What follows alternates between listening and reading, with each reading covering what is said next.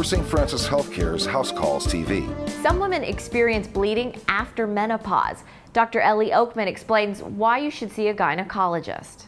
They'll be able to do a full evaluation of the vagina and the uterus. The most concerning thing about postmenopausal bleeding would be endometrial cancer, and that's probably going to be about 1 in 10 people. The most common cause is what's called vaginal or uterine atrophy. In the postmenopausal state, your estrogen levels drop, and the lining tissues of all of those structures get very thin, and just touching them and rubbing together or any small use to it can make it'll get irritated and bleed.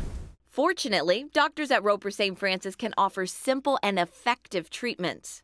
You need to supplement with a little bit of estrogen, and you can usually do that if it's a vaginal issue, just with some vaginal cream.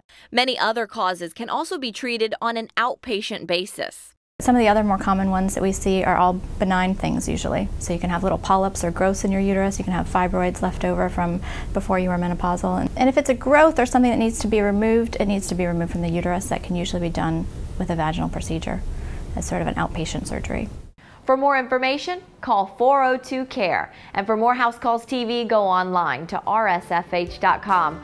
I'm Angela May. Roper St. Francis Healthcare's House Calls TV.